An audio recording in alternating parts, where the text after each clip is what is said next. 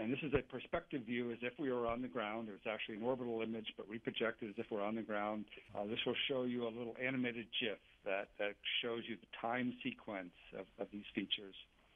So on the left is a black and white image. This is Pallikier crater, and it's all along the and then in the northern hemisphere, we've seen quite a few of these now in Acidalia Planitia.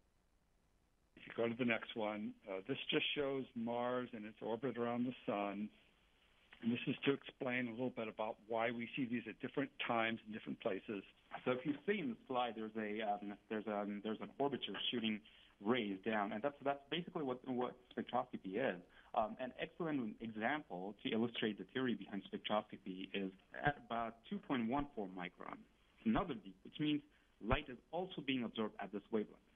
And you can see arrows pointing to some faded streaks flowing out of the crater wall. This is in a slightly different location in the southern hemisphere of Mars. For example, if you take a glass of liquid water here on Earth, the water will remain in the liquid form until you hit 0 degrees Celsius, when it will start turning into ice. I will now discuss the second major implication and then discuss some of the broader significance of our findings.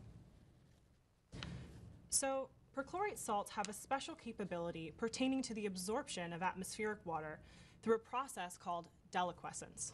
Basically, if the humidity in the Martian atmosphere gets high enough, perchlorate salts will absorb the atmospheric water until the salt dissolves and forms a liquid solution. This is one possibility for explaining the formation of RSL. So this sort of physical process can explain the features that we observed here. The discrete darker patches observed in this image may be formed by deliquescence. Our detection of perchlorates at RSL sites are shown here in blue. So water, as I'm sure many of you have heard us say on multiple occasions, is an essential ingredient for life and may decrease the cost and increase the resilience of human activity on the red planet. Okay, ladies and gentlemen, we now will transition to our question and answer.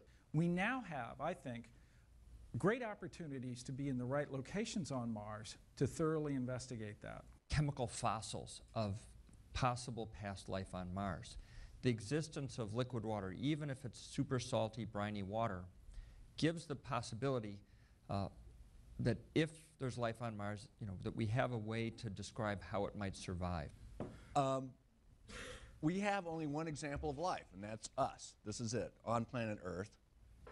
Well, I think the real challenge, and if you think about the progression of altitude on Earth, as you climb a mountain, say you're climbing Mount Everest, when you're in the, the verdant valleys of Nepal. There is life on Mars is, in fact, to be able to bring a sample back to look at it thoroughly to understand what is there and what the possibilities are.